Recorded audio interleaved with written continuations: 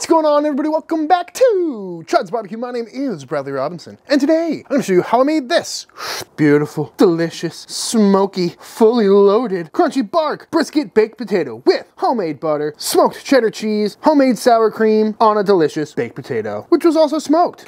Coming up, brisket. Everybody loves brisket, and typically it's served as a standalone item, you know, just meat on a plate with some pickles and onions. But much like bacon, brisket shines really well in other dishes as well. It can actually be used interchangeably with bacon in most recipes, because it's got the same attributes of being salty, fatty, and smoky. And one of the menu items picking up steam here in Texas lately is the brisket baked potato. But taking some leftover brisket and putting it on a baked potato would make for a pretty lame video. So today we're gonna go all out, make our own butter, make our own sour cream. Of course, we're gonna cook a brisket. We're gonna smoke the cheese, and it is going to be delicious.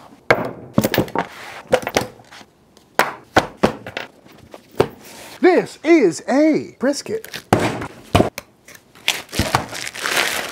This is a 100% grass-fed and finished brisket, which is something I've never cooked before, but it's still USDA prime, so cows must have had some good genetics. First thing we need to do is trim this up, and we're gonna start by removing this deckle fat. We wanna take it completely out, otherwise you're just gonna have to take it out on the board later. Next up, we're gonna take care of some of this fat and silver skin on the back. Not too much on this one. And then we're always gonna be rounding our corners, making sure there's nothing too sharp or jagged hanging off. Looking good. Hey!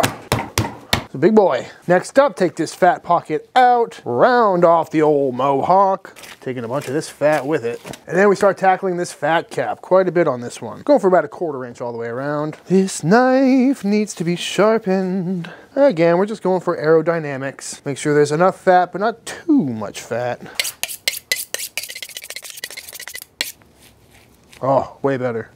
Chud scrape. And I've got plenty of videos about how to trim a brisket, so if you want a more detailed instruction on that, be sure to look those up. And just like that, we have got a beautifully trimmed up, nice looking brisket ready to get some rub. We're going with good old fashioned SPG. This is really 2 parts 16 mesh black pepper, 1 part kosher salt, and 1/2 part granulated garlic. And because this brisket is particularly dry, because it's been sitting out for a little bit, I'm gonna hit it with a very small amount of oil. Just gonna rub that around so it's nice and tacky on both sides. Really don't need much, and I like to really rub it so it gets nice and opaque. Makes for a great little binder. And then we apply our rub. And as always, don't forget the sides. Rookie move. Beautiful. Oh, yeah. Let's fire up the pit.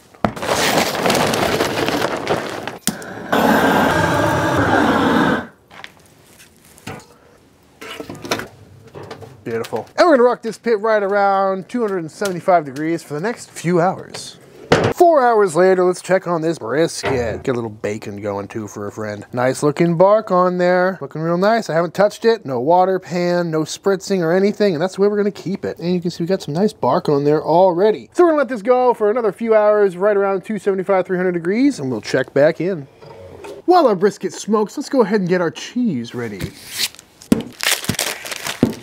This is an ordinary block of Tillamook sharp cheddar, but to make it a little more exciting, we're gonna smoke it. Busting out the old cold smoker here.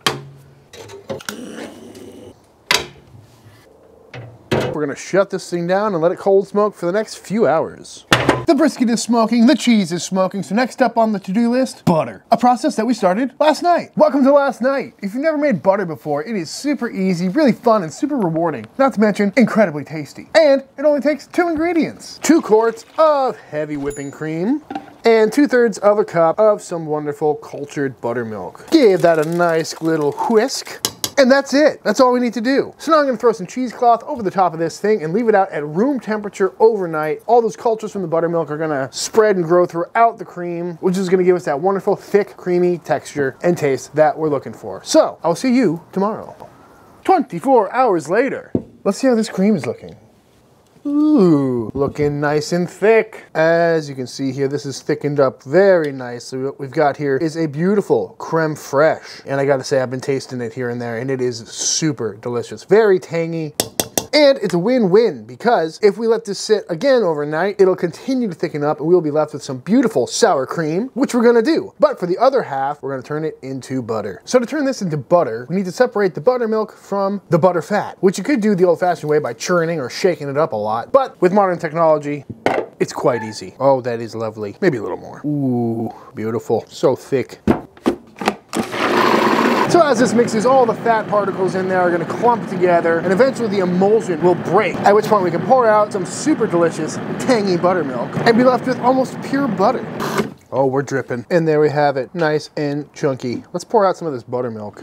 And I tell you what, folks, this is some of the best buttermilk you can have. Very tangy. A stand mixer with the whisk attachment works really well for this as well. Looking good. Next step is to bust out our cheesecloth. Continue to get all the buttermilk out of the butter. And the final step for butter making is to rinse the butter, again, just to extract all the rest of the buttermilk. Back in we go. Ice water. That I'm just gonna pour into here, and then we'll turn it on. And as you can see, it is still pretty milky. So we're gonna just keep repeating this process until that butter runs clear.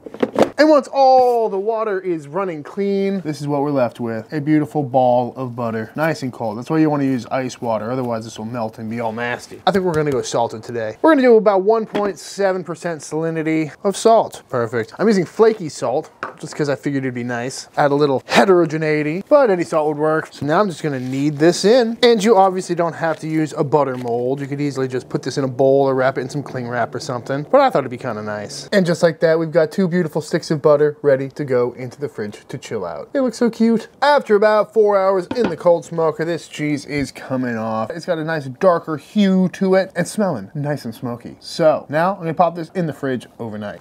Ooh. This brisket is reading an internal temperature of 175. So we're gonna give it the old foil boat. Beautiful bark on there and incredibly hot.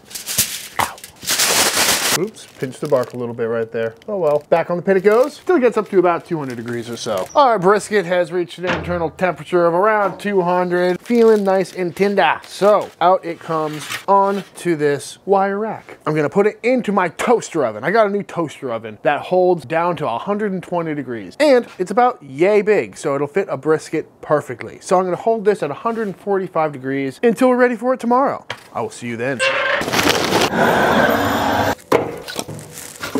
Oh, there's a snake in my boot. Look at these taters, Texas-sized taters. I figured I might as well go big. Good old russet potatoes is what you want for a nice baked tater. I'm gonna give these a quick little rinse. Rinsing your taters is a good idea. One, because, you know, helps clean them off. They are grown in the dirt after all. But more importantly, that moisture on there is gonna help some salt stick a little bit better. And we wanna give these a nice, generous salting, just so they have some good flavor on the skins, because we're gonna cook these right on the pit, as opposed to wrapping them in foil. They tend to get kind of gummy like that. And what we're after is some nice, crispy potato skin on here. We're gonna go around and prick them a little bit, just so no steam builds up and explodes the potato skin. Let's throw them on the pit. I've got this pit rocking at about 450 degrees, door wide open for a really nice, clean, burning fire. Because we're trying to roast these potatoes, not necessarily smoke them. On they go. Actually, let's go this way with them. And we're gonna cook these until they are nice and tender, and much like a piece of meat, reading around 200 degrees internal. Looking nice. Oh, comes out so easily. It's like it's all buttered up. And there we have it, folks. Our beautiful stick of butter. And I gotta tell you, this stuff is super tasty. Very buttery. Oh, look at that. It's even got the little tablespoon markings on it. That's pretty cool. So the other stick I pulled out a few hours ago to let it soften. And I gotta say, it is some of the best butter I've ever had. Ooh, nice and spreadable. Super flavorful. Guys, definitely gotta check this one out. If you've never had cultured butter before, today might be the day. Next up, our sour cream. Another real treat. Very tangy, very flavorful, and oh so delicious. So good. Way better than any sour cream you're gonna get from the grocery store. On second thought, I'm gonna put it into a little squirt bottle. Ooh, this will be great on some breakfast tacos. I tell you what. And of course, our smoky cheese. Next time I make American cheese, I'm definitely gonna use some smoked cheddar. Oh, that is lovely. Subtle, but definitely present. These spuds are feeling real nice. Just a few degrees to go. Feeling nice and tender. Probably another 10-15 minutes. But right now, to ensure we get a nice crispy skin, I'm gonna take some rendered beef fat and just brush them all over these skins, which under this hot heat is gonna kind of fry these potato skins a little bit, giving us a nice crispy potato with the added benefit of the wonderful flavor of rendered beef fat. Beautiful. Probably another 10-15 minutes and these will be ready. Oh. Beautiful. Give it a little tallowing, shall we? Oh, yes, please. Oops. Beautiful looking brisket, folks. Let's slice on in. Don't mind if I do. God, that looks really nice. Beautiful smoke ring, nice and juicy. Undeniable bark. Lean side, looking really great as well. Gotta love that crunchy bark. Yeah, I'd say that's a good looking fatty brisket right there. Best bite, that burn end slice. Gotta love that. Oh, that's amazing. That is so good. Hard to beat it. Your classic foil boat brisket. Crunchy bark, nicely rendered, good amount of smoke on there. Look at the way it just flops. Our potatoes are ready. Gotta have this little end cut real quick. Perfectly seasoned. Hot potato, hot potato. Looking real nice. Set these aside for a minute, let them cool down, because we gotta make ourselves some chopped beef. But first, I need to admire this fatty brisket a little bit more. Yes, please. Come on. What doesn't look good about that? Whoops. Perfect slice. Gotta love it. So, for our chopped beef, I'm gonna take some of these center cut pieces. Lean is looking real nice as well. We'll throw a chunk of fatty in the mix as well. Seems like a shame to cook such a beautiful brisket just to make chopped beef, but hey, that's the whole point of this video. So nice. Beautiful. Oh. Sounded some good brisket right there, when all you need is a blunt object to make chopped beef out of it.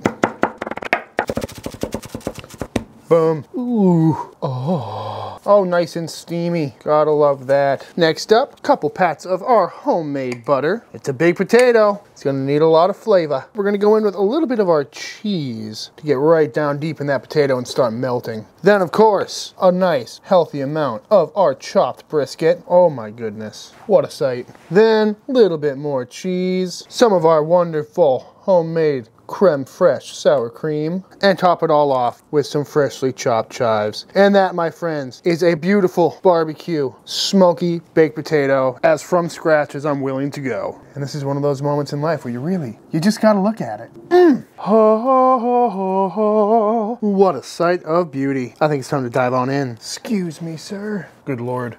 I don't even know how to start. There we go. A little bit of everything.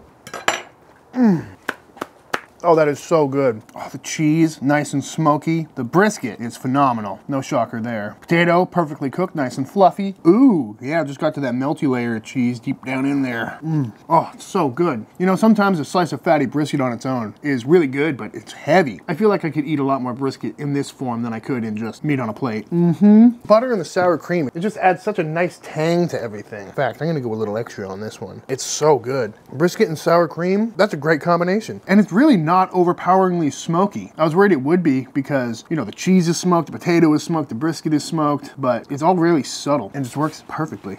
Yep, that's phenomenal. That brisket, unbeatable. I'm gonna do this more often. Shocker, shocker. Beef and potatoes covered in cheese with really flavorful butter and sour cream is good. Tell you what, too, this is a great way to stretch a brisket, you know? It's also great if you mess up a brisket, because you don't need the best brisket in the world to make good chopped beef. And you can feed a whole bunch of people. I know it seems like a lot of work to make your own butter and make your own sour cream, but it's definitely worth doing once. It's a lot of fun. I was thinking about it. Maybe next time I do a potato episode, I'll do it twice baked, where I take all the innards out, mash that potato up with the brisket and the cheese, and then put it back in. Whew. You know, that'd be good. This is a great thing to do with leftover brisket. And please don't go down in the comments and be like, leftover brisket, what's that? Ha ha ha. That's why you see it at a lot of barbecue joints, because for chopped beef, you don't need top tier brisket. But without further ado, I think it's time for the official taste test. That's all you get. Mama says you're getting kind of fat. All right, y'all, and that is it. That is how to make an absolutely perfect barbecue baked potato. Highly recommend giving this one a try. And much like all my other videos where I go above and beyond and a little over the top, you don't have to make your own sour cream or your own butter or smoke your own cheese or cook an entire brisket just to make a baked potato. But as I mentioned, if you've never made your own butter or sour cream before, it's a really fun project and it's worth doing at least once. But that being said, if you enjoyed this video, let me know by hitting that subscribe button. It means a lot to the channel. Let me know down in the comments below what you want to see me cook next. If you do give this recipe a try for yourself, be sure to tag me on Instagram at Chuds BBQ. I love to see what y'all are cooking. Big shout out to all the Patreon members. Thank you so much for supporting Team Chud and allowing me to keep making these videos. And until the next time I see you, please go cook something outside. Peace.